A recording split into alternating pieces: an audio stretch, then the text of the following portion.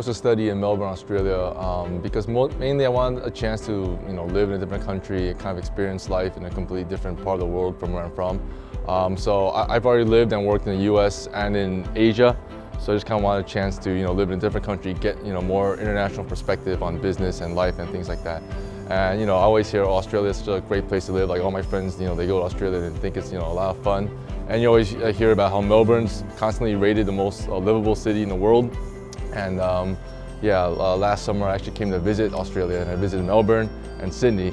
And both cities were nice, but once I came to Melbourne, I started to realize, wow, this really is a nice city. Like they weren't kidding about world's most livable city. Like a lot of great bars, cafes, the weather was nice, people were really friendly. So yeah, wasn't a very difficult choice after that. So I chose Melbourne Business School because, well, when I was first researching business schools, of course I start with the rankings, and you'll see, most of the rankings, there aren't that many Australian business schools in them.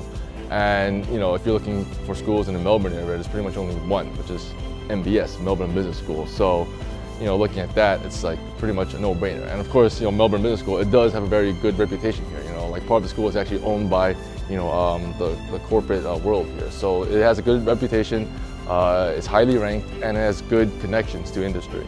My advice for anyone planning to study in Australia is just come here with an open mind, because, okay, let's say you come from a country that's, relatively homogenous.